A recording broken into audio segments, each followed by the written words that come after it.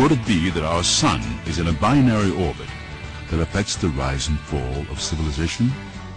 Many ancient cultures seemed to think so, and now some modern-day scientists agree. If true, there should be evidence of advanced civilizations older than the 5,000 or 6,000 years we find in most of today's textbooks. A partner star to our own sun? While the concept of a second sun challenges our present understanding of the solar system, it is hardly a new idea. Some of the earliest astronomical records refer to the existence of dual suns. In fact, Mithraic beliefs were based on this concept. As we look deeper into the universe and expand our knowledge of its motion, we've come to realize that single suns are more the exception than the rule. With so many binaries in the heavens, why wouldn't our sun have a partner? Then again, if it did, wouldn't we be able to see it by now, with our high-tech observatories or the Hubble Space Telescope? While there might not be a visible companion, it doesn't mean one's not there. Some stars can't be seen at all, such as black holes or old neutron stars, and others, like brown dwarfs, are barely detectable. Also, the long orbit period of 24,000 years would make the connection of our sun to a binary partner extremely difficult to detect. One sign we'd expect to see would be the changes in the sun's rate of movement. In a binary system, orbital speed is not constant, and theorists say it would cause changes in the precession rate.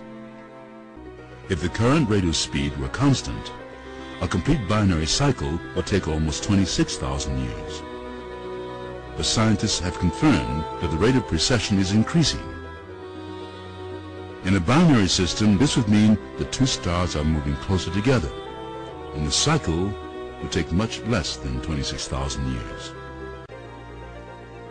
The cycle of a binary system might also be observed in the geological record.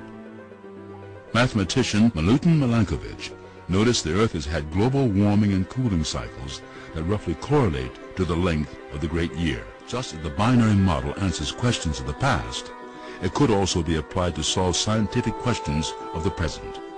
For example, at the edge of our solar system is a field of asteroids known as the Kuiper Belt. In 2001, a team of scientists from the University of Michigan made a startling discovery. The asteroids appear to end very abruptly. A sheer edge like this would be expected in a binary system. Also, a large number of long-cycle comets in our solar system come from a very small part of the sky. Although some astronomers like John Matisse and Daniel Whitmire think it may result from the gravitational pull of an unconfirmed 10th planet, our sun's binary could also have this effect. Another enigma. All celestial bodies have angular momentum, a force that corresponds to their mass and motion. Yet in our solar system, angular momentum is unevenly distributed. The sun has 99.9% of the total mass, but only 1% of the total angular momentum. If we acknowledge that our sun is curving through space in a 24,000-year binary orbit, we find the sun's angular momentum was there all the time, but primarily in its orbital motion, not just in its spin. Although the possibility of a binary star agrees with many observed facts, it does raise questions. The most common objection is, if we were in a binary system, we would know it by now. But we may be looking for something that is very far away and very hard to see. New discoveries in astronomy and archaeology are adding more and more to our understanding of the true depth of our own history. If we continue these pursuits, perhaps we will prove the link between binary motion, precession, and man's place in the Great Year. History reveals that ancient cultures around the globe were aware of a great cycle that connected the movements of the heavens and life on Earth. The Great Year tracked not only time, but perhaps we will find the very rise and fall of civilization itself.